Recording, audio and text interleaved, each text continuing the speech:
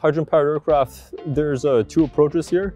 There's like a direct hydrogen combustion using just burning hydrogen as if it was a jet fuel, for example. However, the approach we're taking for now would be hydrogen fuel cells to provide power. So if we have hydrogen fuel, it gets plumbed into the fuel cells. The fuel cells reverse electrolysis reaction happens. So hydrogen reacting with oxygen in the ambient air, it produces electricity, and that electricity gets sent into electric motors, and those electric motors then turn on a propeller, for example, thus providing the thrust needed to power the aircraft.